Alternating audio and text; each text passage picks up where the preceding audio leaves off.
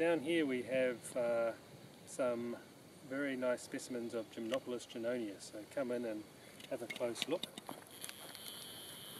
This mushroom is one of the mushrooms that I get asked about most frequently as to what it is. So it's a common mushroom that pops up in Auckland quite a bit. These guys are actually quite a dull colour, so you can kind of see they're a bit orangey, but if you find them, you might find some of them are actually really quite bright orange. I don't really know why these ones are dull. Maybe they've been bleached in the sun, or maybe there's some compound that's lacking in the environment, or maybe it's some genetic difference. Anyway, I'm not sure.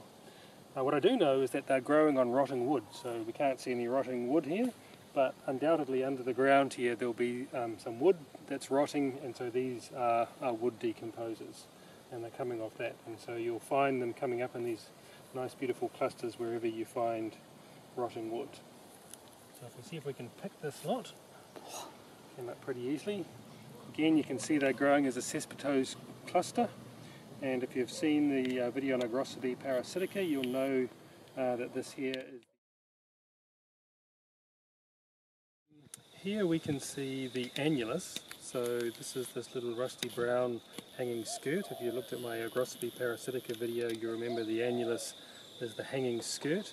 And basically what happens is there's a membrane that covers the gills when the mushroom is young, and as the cap expands that rips around the margin, and then that's what's left. As you might be able to see, that hanging skirt here is not as pronounced as the Gymnopilus one, but nevertheless still pretty clear. Also, you can see that it's kind of a rusty brown colour, and that's actually the spores. So if I rub that on my finger, you can see that mark on my finger. So that tells you that the spore colour for this mushroom is rusty brown, in keeping with the general coloration. Now this Gymnopilus is a wood rotter. That genus, all the species in this genus are wood rotters. And there's actually a very similar mushroom in the United States, looks very much like this, that glows in the dark. Unfortunately, the New Zealand version doesn't glow in the dark. However, if you keep your eyes peeled during the autumn, you might find some spectacular clusters of these that emerge.